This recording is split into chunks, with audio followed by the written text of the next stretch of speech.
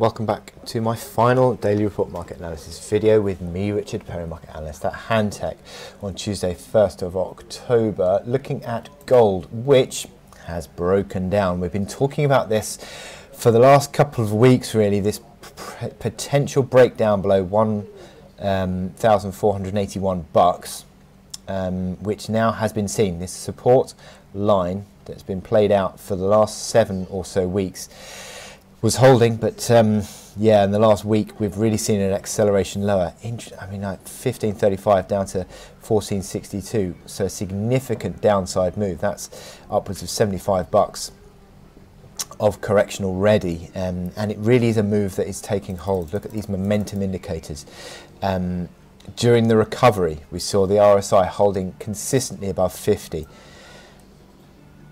and now we're back underneath 40. And that is a low dating back to April. We've seen the MACD lines bear kiss lower and acceleration lower as well, almost both below neutral, so that is turning into negative MACD configuration.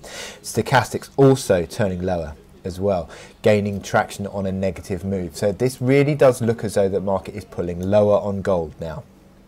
This top pattern implies $75 worth of downside target, so that implies around about 1405. Now that brings you back into what is this support band, 1400 to 1450 area, so about $50 of support band that you had throughout July. I think a retracement back into that is perfectly likely now.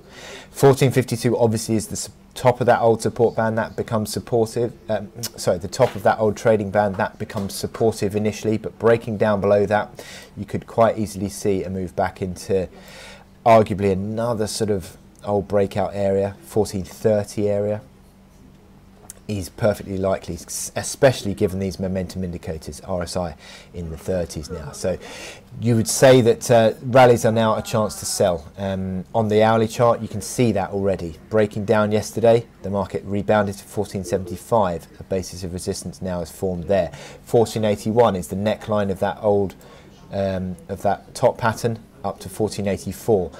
Strong band of overhead supply now between 1481 and 1484. So this is really turning into a corrective move, and certainly if there were to be a near-term technical rally, I think that is a sell zone. Anyway, so looking at further correction on gold as the market continues to fall away.